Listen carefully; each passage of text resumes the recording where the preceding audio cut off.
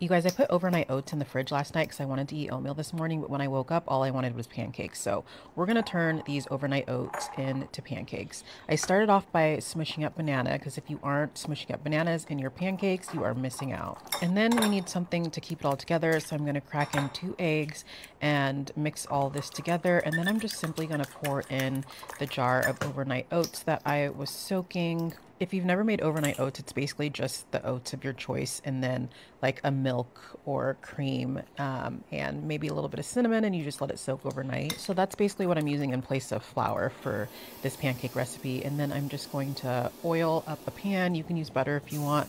And then this created about 6 pancakes, which I made them a little dark, but they were oh so delicious. And for the oats, I believe it was a half cup of steel cut oats and then just a little bit of milk.